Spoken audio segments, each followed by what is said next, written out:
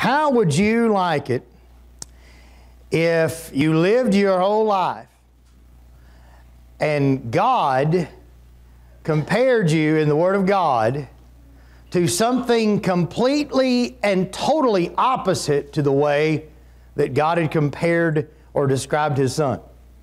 I mean, directly opposite to how God had described His Son.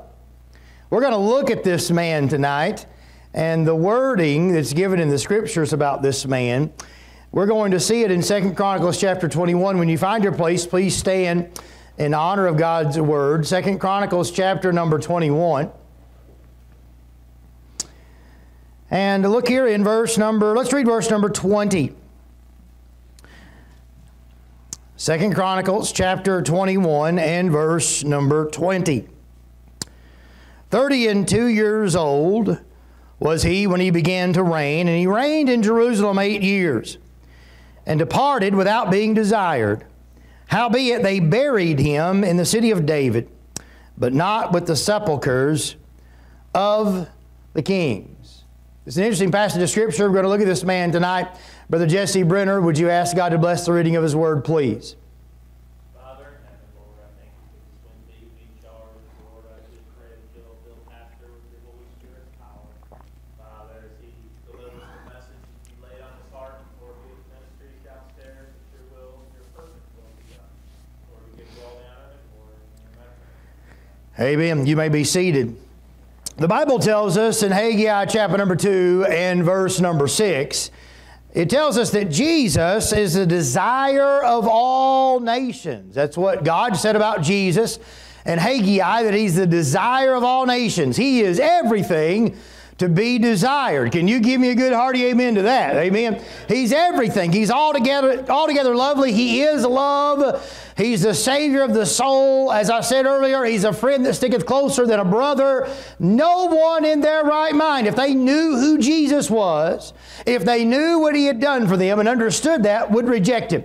He's the desire of all nations. He's the desire that everyone has, that void in their life. They may not know it or recognize it, but He is the desire of all nations. But here in our text, we see someone who is just the complete and total opposite of Jesus Christ. He is a diametrical opposition to how Jesus is described in the Word of God. This man's name is Jehoram. He was 40 years old when he died, and the Scripture says that he departed not being desired. Can you imagine being remembered like that? When he died, people were jubilant. They were happy the man had finally died. What in the world? After reigning for 8 years in Jerusalem, he died, and the Bible says that he died or departed without being desired. No one missed him. Everyone was happy that he finally died. What a sad commentary the Word of God gives us about this apostate ruler that Israel once had. He was, the Bible says, buried, but not in the royal cemetery. No, the royal cemetery that was reserved for kings, the kings of Judah, the city of David in Jerusalem, he fit that criteria, but he was not buried there with them. The nation, in essence, shouted, "Good riddance. I'm glad he's gone. Ding dong, the king is dead." Amen. That's what they said. And I believe they probably sung songs all about it. His death breathed a sigh of relief to all the people of God. His life was despicable. We're going to look at his life tonight. It really was despicable. And the people refused to bury him where all the other kings were buried. Let's look at his life. I want you to see a few things about him. Let's go to 2 Kings chapter number 8. 2 Kings chapter number 8. 2 Kings chapter number 8. Now, as I give you the first point, I don't want anyone elbowing their neighbor, okay? We see, first of all, he had a wicked wife. I didn't see anybody elbowing anyone, so praise the Lord. He had a wicked wife. 2 Kings chapter 8 and verse number 18. The Bible says, and he walked in the way of the kings of Israel, as did the house of Ahab, for the daughter of Ahab was his wife. And he did evil in the sight of the Lord. Now, because this man, Jehoram is his name, you'll see his name appear in the Scripture in just a minute. He marries Ahab's daughter. Y'all remember how wicked Ahab was, right? He marries Ahab's daughter, and that wicked influence of Ahab's daughter, this wicked lineage of people being opposed to God and hating the things of God, was propagated through this woman, this wicked woman, to Jehoram. Look at it. It tells us in verse number 18, but go to 2 Kings chapter 11. Let's look at that verse. Chapter 11, verse number 1.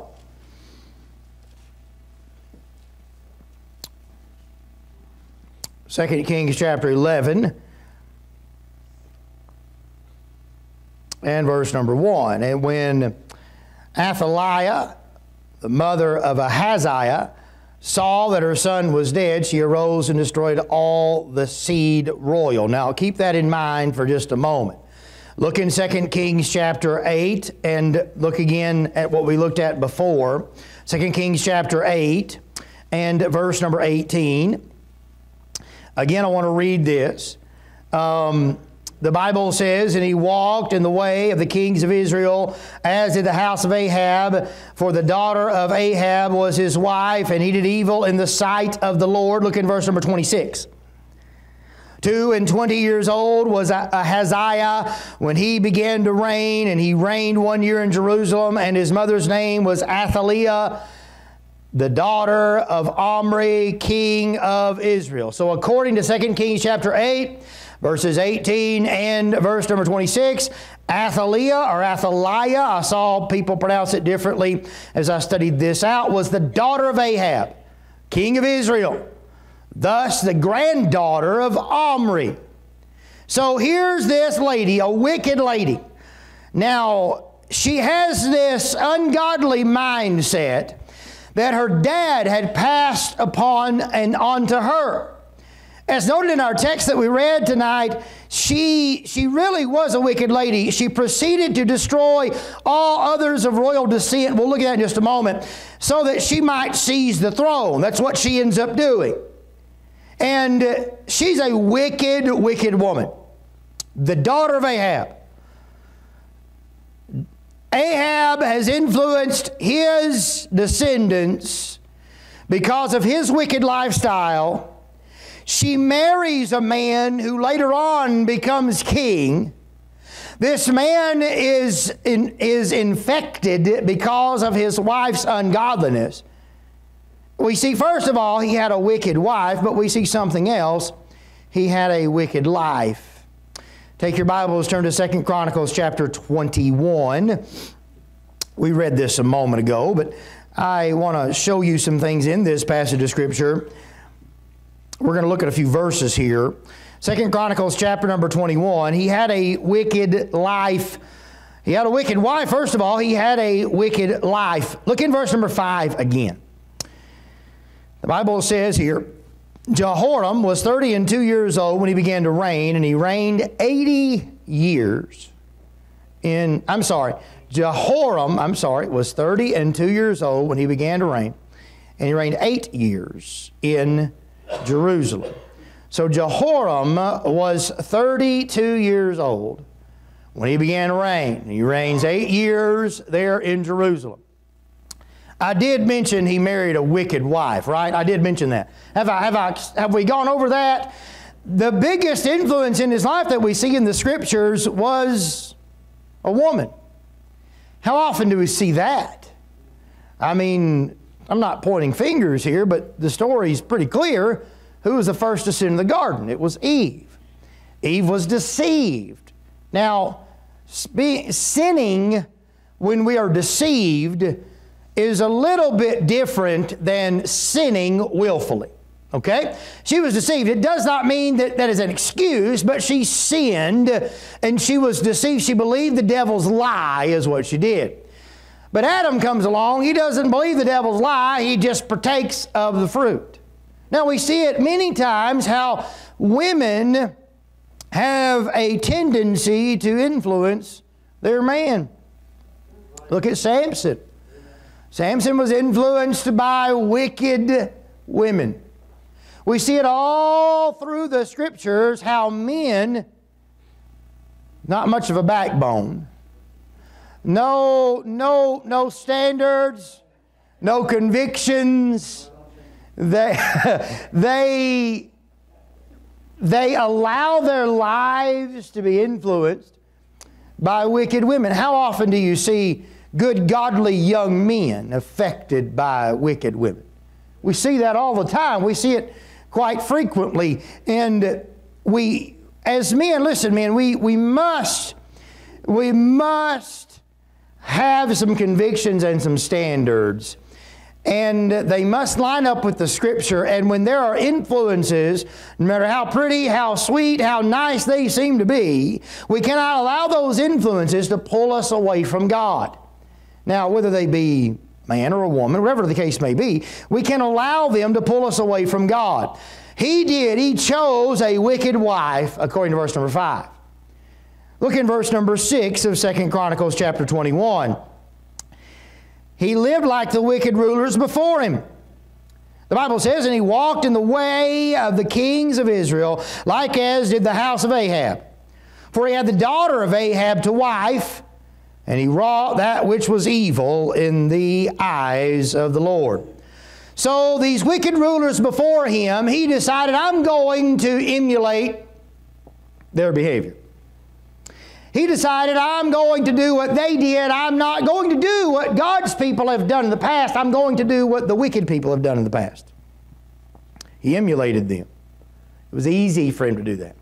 It was easy for him at home to do that because he had married a wicked lady. It's interesting, as you study his life out, we don't see him being described as being wicked or ungodly.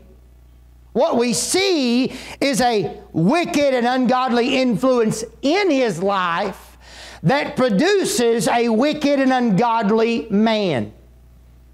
Our influences are so important. If you're running around with that crowd, that group of people that you used to run with before you got saved, if you run around with them, they will drag you down, pull you down. You may not get involved in the same sinful activity that you did before, but you mark it down, dear friend, their behavior will cause you to become dull towards sin. And if he was going to have any peace at home, he was going to do what his wife wanted him to do. And he was going to continue down this wicked, ungodly path. And he decided to emulate not the rulers that God had put in place that tried to emulate the godly rulers of the past. No, he tried to emulate the rulers before him that were ungodly. So he lived like the wicked rulers before him. And there's another little footnote here.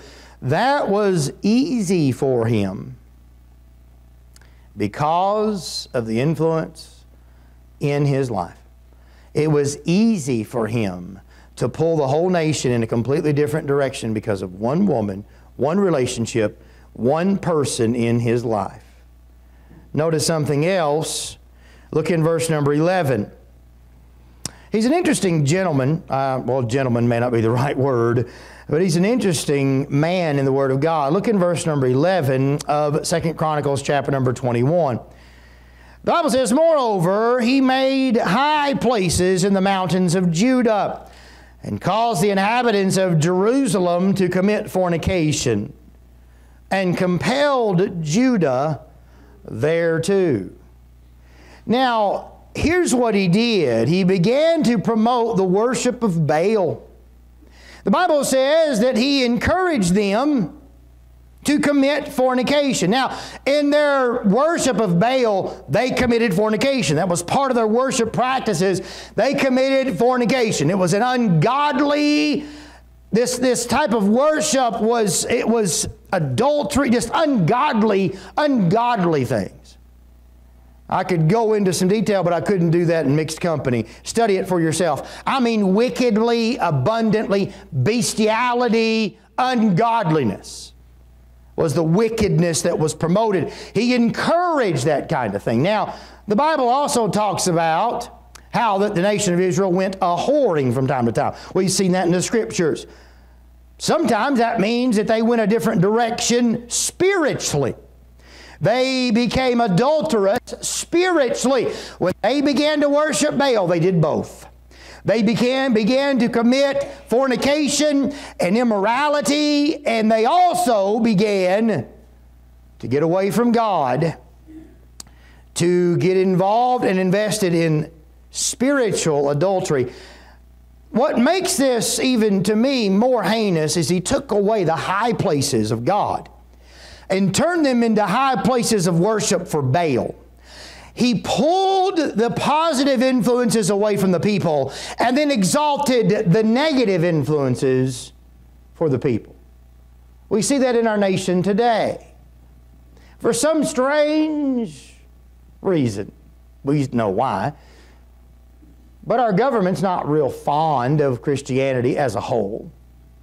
But they will promote abortion. They will promote false narratives about all kinds of different things. Push and promote, push and promote, push and promote. Did you see this week where Colin Kaepernick won, what did he win? What was it?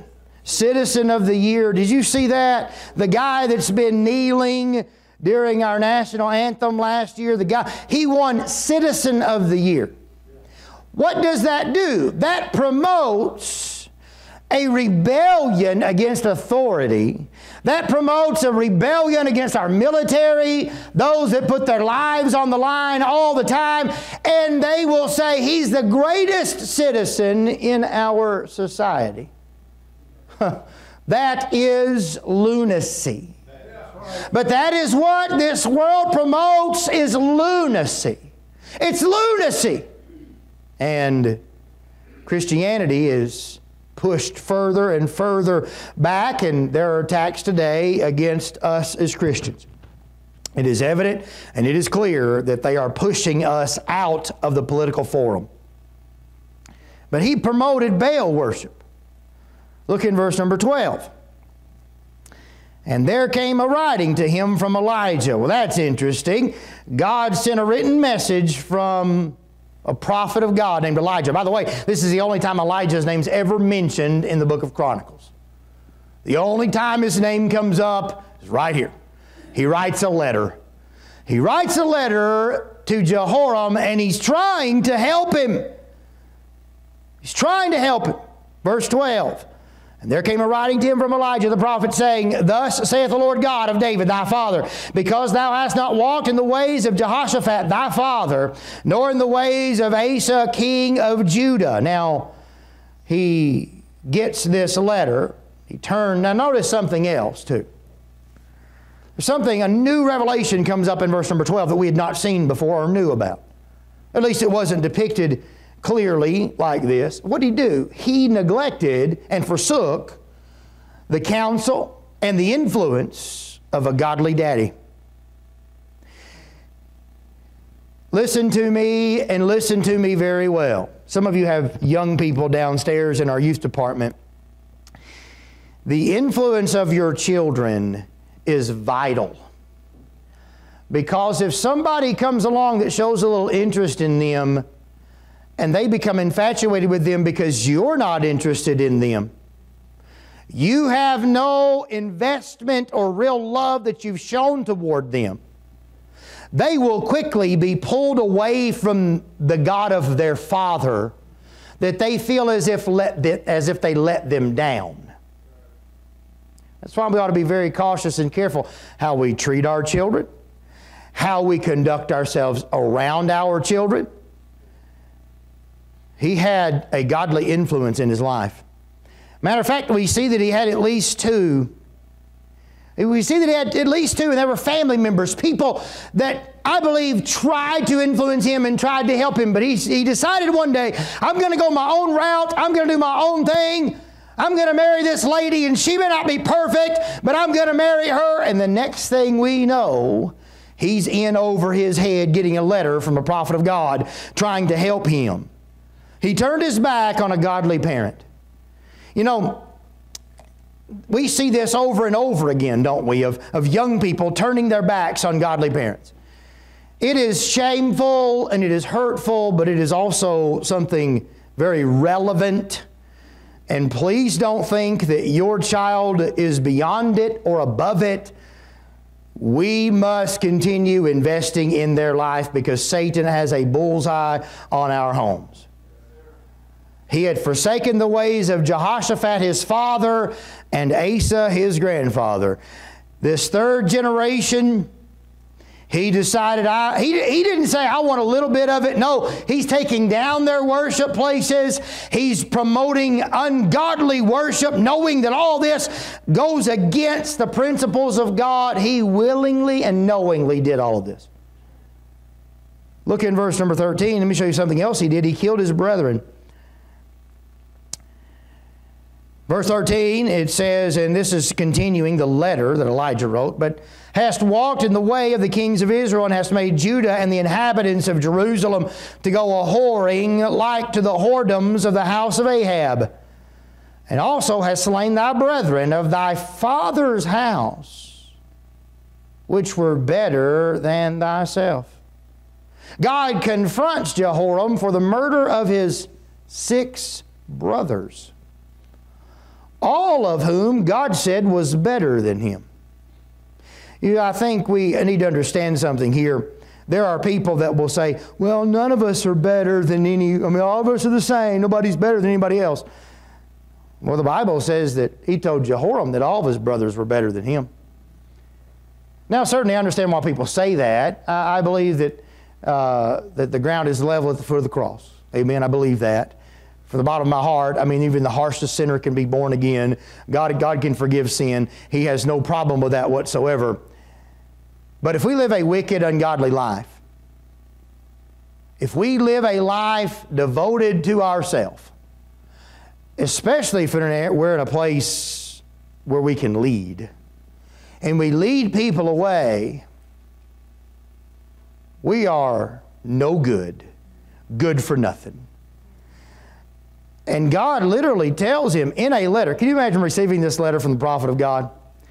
Those people you killed, they're better than you. He killed his own brothers,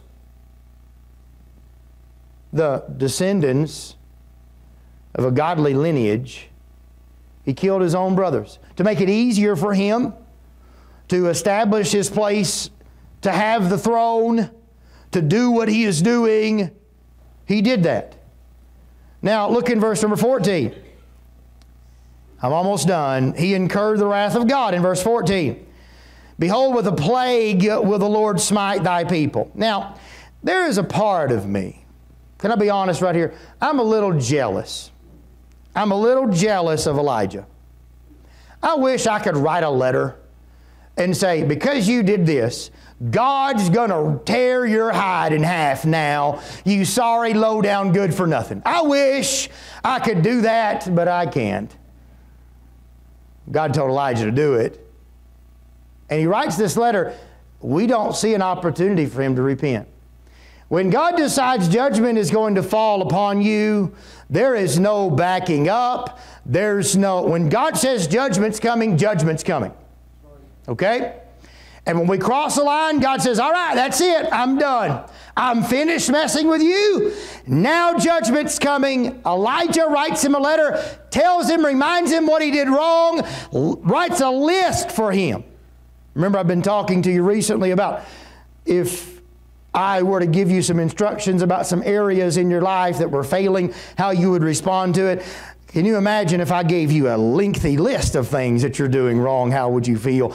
And he's given this lengthy list, but he's not given an opportunity to do right. He says in verse number 14, behold, with a great plague will the Lord smite thy people and thy children and thy wives and all thy goods. Then he says in verse 15, and thou shalt have great sickness by disease of thy bowels, until thy bowels fall out by reason of the sickness day by day. Do you see the description of what he's going through here? This is a serious case of dysentery, where his bowels come out of his body over a period of time. And God inflicts this upon him. He incurred the wrath of God. God begins to send calamities, not just to him, but to his immediate family members and all of those that he cares most for. Our decisions in our life do affect a lot of people. All those people that we love, the people that we're responsible to and for, it really does affect them. It really does. And included his children, his wives, his immediate family. And the Bible says, in all their goods, I believe he had a problem with things. And I believe that's why God began to judge him with his goods, or by his goods. Now, in verse number 15, he gives some instructions about his sickness and his illness that's going to come. What he did is, he comes to the end of his life, he really in essence has lived for himself and not God. But he's really done more than that.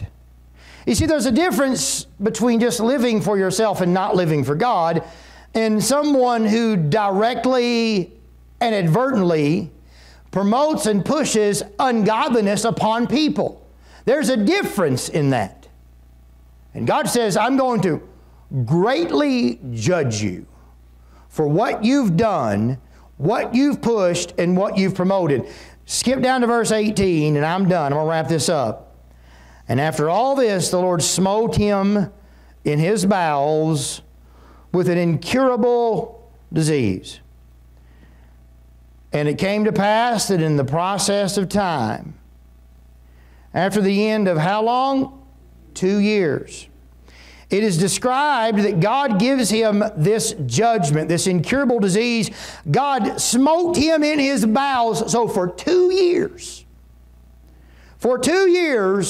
he endures great suffering and pain. And it says, look here, verse 19. His bowels fell out by reason of his sickness, so he died of sore diseases, and his people made no burning for him, like the burning of his fathers. He died a lonely, cruel death. He died a lonely, unliked old man at 40 years of age. These are the details that we have of his life. This is really all that we know about him. There's a few other things right before he becomes king, but this is really all that we know about him. The main thing we see is that he had every opportunity that anyone could ever dream of living for God. He had the godly influence and an ancestry of not just good parents, great parents. Great men, great godly men that I believe tried to influence his life. But something deep-rooted inside of him said, no, I don't want that. And he went to the extreme to try to attain things for himself. 8 years he reigned. And from what we gather from the Scriptures, the last 2 years he suffered gruesomely. And he got to watch the death of his family members and the loss of his possessions when he had every opportunity that anyone could ever dream of. Did you know tonight you've been granted, God has been gracious to you, you have been granted some of the greatest opportunities of anyone in this nation or anyone in this world. You've been granted a loving, godly church that is avid about soul winning, avid in reaching people for Jesus Christ, people that are devoted to the cause of Christ. You've been given a great lineage spiritually. You have. And I'm afraid some of you are willing to forsake it. You may not promote ungodliness, but you certainly don't get as involved as your spiritual forefathers are. You leave that to them. You watch them and say, yeah, that's a good direction to go. That's a good thing, but I'm just going to kind of do my own thing over here, and we'll see how that turns out. And I'm going to hang out with who I want to, and I'm going to have a desire for things and goods if I want to, and I'm going to allow people to influence me because I don't have real standards and convictions in my life, even though God has granted me these things. And I'm going to try to hide this from those around me. And then when that other generation is either old or gone, then they seize the opportunities this man did here to get as far away from God as he possibly could, to run the other direction. Tonight I want you to think about that. Do you fall in this category that you have been given and granted a lineage of godliness? Now listen to me. If you'll study the lives of his daddy and his granddaddy, they were not perfect men. They were not perfect men. They had some frailties, but they did walk in the ways of the Lord. They really did. They loved God. They were not perfect men, but they loved God. Maybe, I don't know, the Bible doesn't say, maybe he picked out a little chink in their armor. Now help me with this reasoning and I'm done. Maybe he picked out something in Daddy that just wasn't quite right. Maybe he saw something and it just didn't line up with the way that Daddy ought to conduct himself all the time. And that bothered him. It really bothered him that this guy over here, this guy that says he loves God, there's this little thing there, and it just seems like he doesn't even notice it, and he doesn't see it. And as I said before, these men were not perfect. But let's think this through a little bit. So maybe he did see that. So he decides, because of that, I see maybe a little area where they're not doing so great. I'm going to go over here and let these people influence me instead of my daddy, instead of my grandpa, and instead of the people that are closest to them, the people that they spend time with. I'm going to let these other people influence me. I wish I had a nickel for every teenager I've seen do this. They will pick out something about someone in the church. Maybe that person's a little brash, maybe even sometimes rude, maybe even a little moody sometimes. Maybe, I know a young person right now, I know a young man right now that's out of church. And the reason he says he's out of church is because he left a dirty plate. Promise. Left a dirty plate in the kitchen, and 2 women came and said something to him about a dirty plate in the kitchen. And he allowed that. And his excuse is, so that's why I went to the world. First of all, that's a stupid excuse. It's a stupid excuse, and it doesn't add up. It makes no sense whatsoever. But that's what Jehoram did, or possibly did. I don't know. I'm just assuming or guessing here. Again, this is Brother Brianology, all right? This is pastorology here. I don't know what his mindset was. But he thought he could handle it. He thought it wasn't that big of a deal. It cost him everything, and it cost him 2 years of suffering. I don't know, the Bible doesn't say, but the description that's given here, I think I probably would have begged God, please take me home. Please let me die. I am so sick. I am so wore out. Please let me die. But God made him suffer for 2 years. I don't want to see you suffer. I don't want to see the next generation suffer. I don't want their lives to be ruined because of a decision maybe that we make as spiritual leaders. But I also don't want you to make a decision that completely and directly affects you and the next generation behind you and those that you're supposed to influence in a positive way. I don't want to see their lives destroyed because of our unwillingness. Unwillingness to submit to a holy God. Listen, you've been taught right. You've been given every resource that you would ever need to be a great servant of God. Seize those, apply those, and be that example that God has intended for you to be. Father, we love you tonight. Lord, please take these thoughts and use them to help our people, help our homes, Help our lives to lift up your name. I have been given a great spiritual ancestry. We have seen and watched men and women of God that have influenced our lives and helped us, guided us, filled us with God's truth. Lord, may we follow what we've learned. Instead of looking for our own way and our own paths and then encamping ourselves around the people that have completely and directly opposed the work of God in generations before and in this generation today. Father, help us as parents to love our children, to instill in them a love for God, but not just a love for God, but also may they see God in us. When we're upset, may they see God in us. When we're disappointed, may they see God in us.